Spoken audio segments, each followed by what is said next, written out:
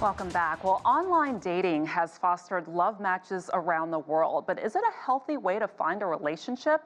According to a recent survey, 9 out of 10 dating app users believe they are addicted to the digital matchmakers, and 12% even said they were checking their matches while on a date.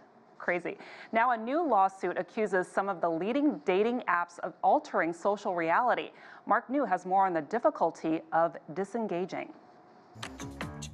A new lawsuit accuses Match Group's portfolio of dating apps, which includes Tinder, Hinge, and The League, of having psychological, manipulative product features that lead to addiction. Liken it to a video game. So you play a video game the first time and you enjoy it. And by enjoying it, what that means is your brain has released some dopamine, which then makes you feel good. So you have to play more and longer and longer and longer to get the same squirt of dopamine. That's really an addiction. The lawsuit alleges that Match has gamified romance to manipulate dopamine response, transforming users into gamblers locked in a search for psychological rewards that Match makes elusive on purpose. The suit also takes aim at Hinge's marketing slogan that the app was designed to be deleted, saying that instead it should be designed to be addictive. We talked to this university student named Joe, who after several years of using Hinge has gone on several dates but never found true love. It's kind of disingenuous saying that, you know, they are in it to help you find someone. I think they're definitely in it they definitely try and push those like financial, microtransactions on you. The thing that would make it addictive for most people is just pushing the idea that like if you're not there, like, sending out likes, trying to meet people, that you're going to miss out on something. Michelle Leno is a psychologist and host of the TV show Mind Matters. In an age of social media addiction, Leno emphasizes personal responsibility. It's like you go to the movies and they put popcorn on the screen, then all of a sudden you think you want popcorn. Is the theater responsible because, multiple people are jumping up going to get large, buckets of popcorn? No, because they're doing their jobs. Whenever we do our jobs, we're doing it to make money. And no matter what we're doing or what matter what business you consider, there's always some psychology behind it to keep you engaged. But Leno believes the case could be important in helping to shed light on how businesses utilize addiction to sell. Addiction happens a lot of times on a subconscious level, and you know that doing this makes you feel a certain way, but you don't realize necessarily that you're becoming addicted until that addiction is already there. It's an interesting first foray into this world of trying to overlap legalities with behavioral science. If nothing else, this is going to stimulate other people to recognize that sites have something different in mind than they have in their intent.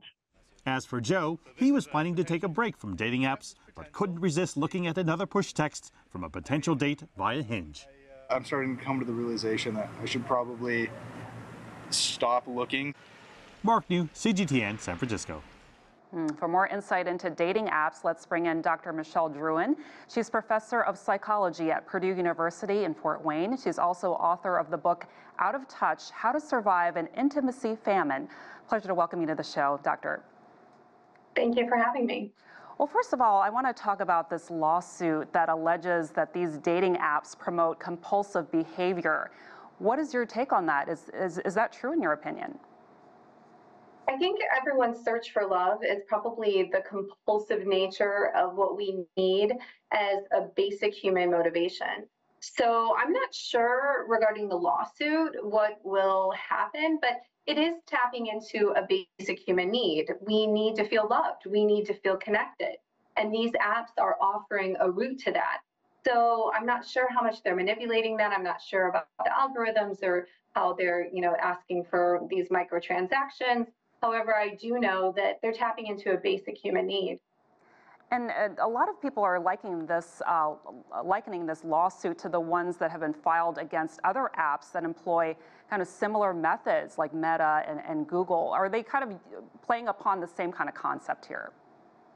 That's likely the same concept. They're talking about the gamification of the apps, the fact that once you go into them, you are continuing to scroll. And I think that you have a similar basis.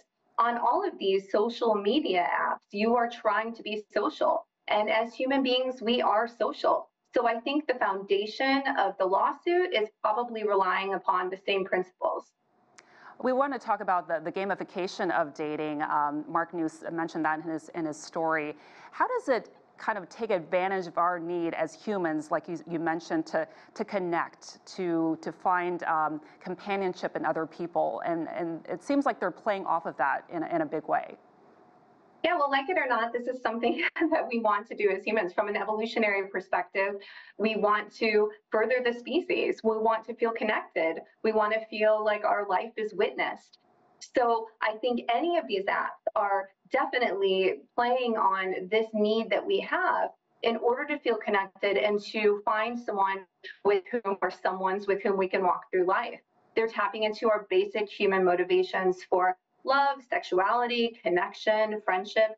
And again, the gamification, I think, is to keep people involved in the app, to keep them searching. However, I think the ultimate goal, or at least the creation of these applications, was supposed to be to help people find love.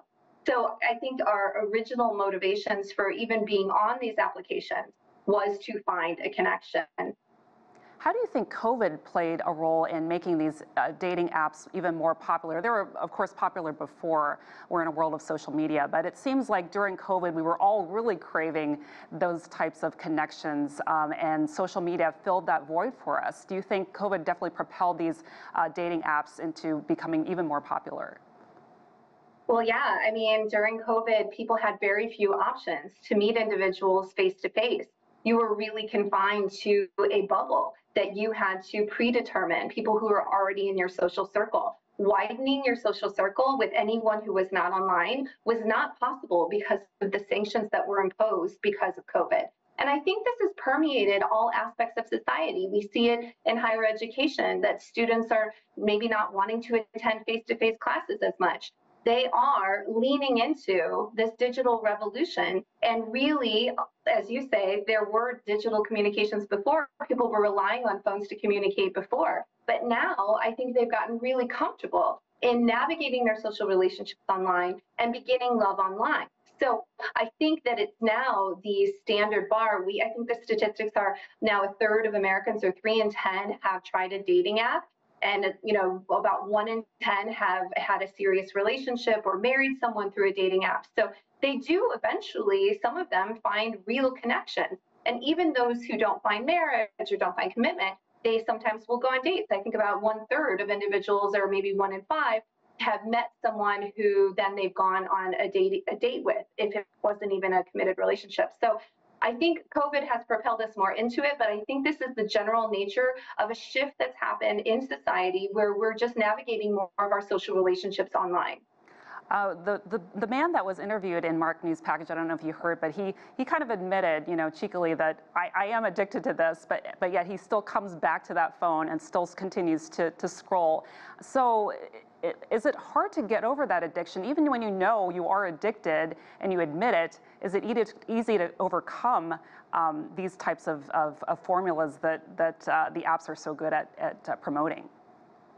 Well, it's not easy to overcome, because as humans, we have a social brain. And because so many people have become reliant upon these technologies to communicate with each other, if you're not in that game, you may have very few opportunities to meet people in real life. People aren't going out the way they were before. People are, meeting their friends online. They're gaming together. They're texting with each other. They're catching up on social media. And so if that is the social circle that you're in, it's offering you very little opportunity to break out of that and actually meet people in a face-to-face environment. I'll bring it back again to my higher education experience. There are fewer opportunities for people to meet friends and potential relationships in our classrooms, because more people have shifted to an online class environment, or more students are wanting to take their classes online. So I think that it's just the general nature of the way society has flipped. Dr. Michelle Drouin, professor of psychology at Purdue University, Fort Wayne, thank you so much for your expertise today. Thank you.